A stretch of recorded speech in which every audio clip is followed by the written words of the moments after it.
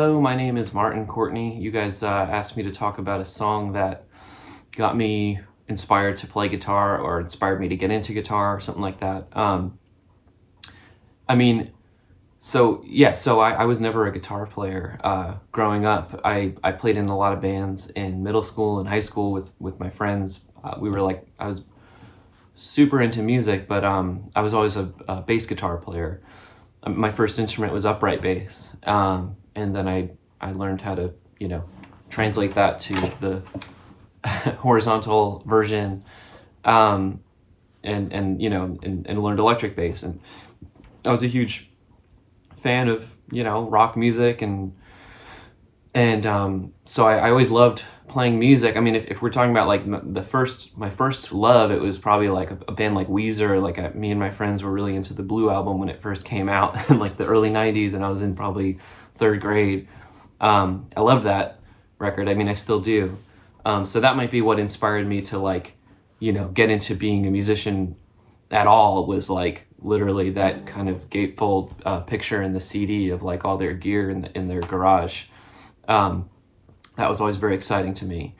But yeah, I was always a bass player, and I didn't know how to play guitar until I was probably, I started wanting to write songs, and I actually wrote a few songs on the bass guitar, but that's, not the most convenient way to write music, and I could feel the limitations of it. I was trying to play chords on the bass, and I was like, I think I really need to finally figure out how to play the guitar. So yeah, at the time that I was deciding to learn how to play guitar, one of my favorite artists, I was like a huge fan of Elliott Smith, and so I decided, I'll just look up tabs for his songs and learn how to play them, and that'll be how I learned how to play guitar. But most of his songs are pretty hard to play, and I mean, he's a great player. So it's the kind of thing that to this day I probably still can't play most of his songs. But yeah, just trying to think of a song to do for this video.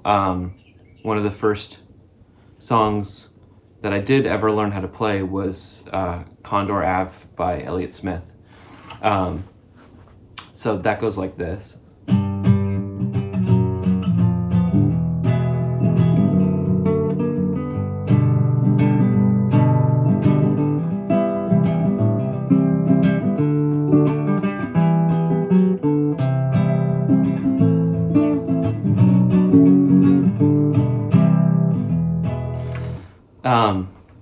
So yeah, I mean, it's definitely a hard chord progression. There's a lot going on there, and it took me took me months to learn it, to be honest. But it also kind of provided this, I mean, his songs in general kind of provided this foundation for my songwriting. I mean, like, he uses a lot of kind of, like major seventh chords, which I also use a ton of in my songwriting, and he uses a lot of kind of like Beatles-y, seventh chords and stuff. So it's all stuff that had a big influence on me.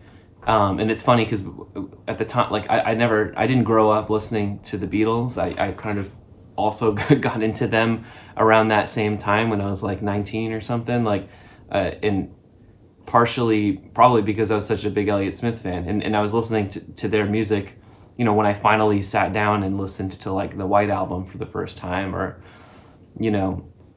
I was like, wow, this music is incredible, first of all, but also like, oh, like it's like when you finally get all the references, in all that other music that I grew up loving, like Built to Spill and Elliott Smith, and all that kind of hyper melodic indie rock stuff that is just obviously so indebted to the Beatles. So that was a cool thing to figure out. But yeah, I mean, the other thing about this progression is like just all the kind of the movement that happens in the chords, like all the little hammer-ons and pull-offs and things like that, that like I really try to do that a lot in my songs as well. Like I like to have, you know, a lot of melodies kind of built into the chord progressions, so that, like, you know, I tend to like to write for, you know, I like to write for two guitars. So, but it's fun if both guitars are doing something melodic and the bass is doing something melodic, and then, you know, the keys are doing something melodic, and then there's vocals on top of that, and maybe there's different layers of melody happening with the vocals. And like, to me, like, I don't think you can have too much melody.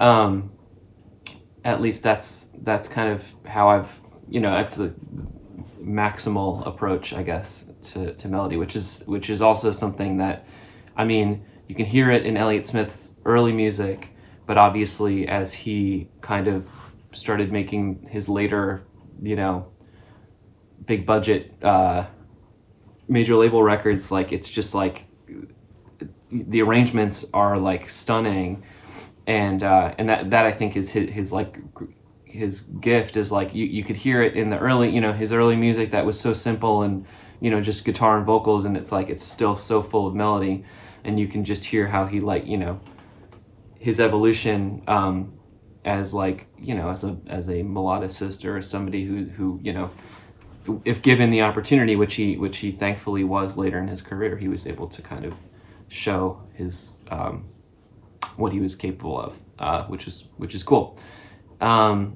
Anyway, thank you for asking me to do this, and I hope you have a good day.